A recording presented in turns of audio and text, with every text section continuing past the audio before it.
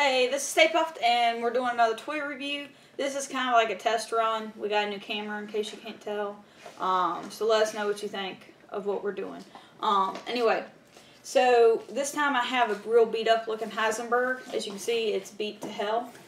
I got it at a discount store where they sell weird stuff, but anyway, they just start selling like beat up toys. And so I picked up this Heisenberg there for like $8. Anyway, so this is a 12-inch Breaking Bad figure of Heisenberg made by Mezco. So let's go ahead and open this guy up and see what it looks like.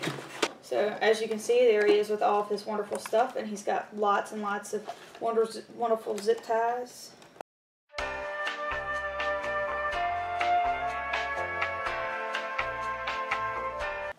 Alright, so now that I've had all the technical difficulties of trying to get Mr. Heisenberg out of the box here, he comes with 2 sets of glasses. He stands like Frankenstein. His feet are very square. I was going to let you know that. Anyway, 2 sets of glasses. Right there. As you can see, they're a little bent. They're real flimsy. Kind of. Right. Anyway, Mezco made all the South Park figures back in the day. And he's got a lot of articulation here.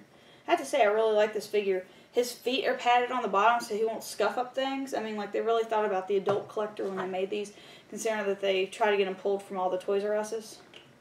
Anyway, hat fits perfectly. Is that sinister looking enough? What do you think? Sinister. Alright. Anyway, so, the details in this thing are really good. He's got the furrowed brow, you know, the serious face. His nose looks a little bit bigger than it is in real life, I think. Anyway, I guess we'll go ahead and get a closer look at this fella here, so that way we can kind of get a better opinion about him. Alright guys, so this is the Heisenberg figure close up. So as you can see, look at all the wrinkles there.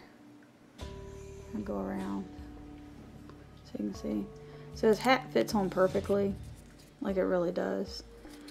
His head goes all the way around. As you can see, he's got wrinkles in his forehead there. The glasses come off. Look at that scowl.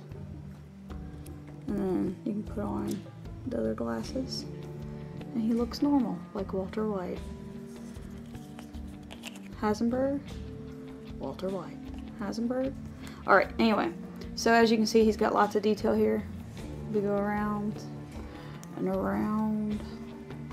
And I'll just scan down so you guys can see the whole wonderful thing there. As I was saying, his feet are padded, so that way they aren't tough or messing up anything. He's real lightweight, and only his arms move, as you can see here. But they're kind of soft, and they feel like hollow. I roughed him up a little bit. Alright, so if you guys get it, it's pretty cool. It stands up pretty well. It's well balanced. But like I said, it's kind of lightweight for a figure. It does have good detail. I mean, even his ring hand's got the ring on it. He's got veins in his hand. It's kind of cool. For, I don't know what the retail price of this thing was, probably like $40, I'd imagine. I wouldn't pay that much for it. I only paid like $8 or $9 for this, so I think I kind of got a steal.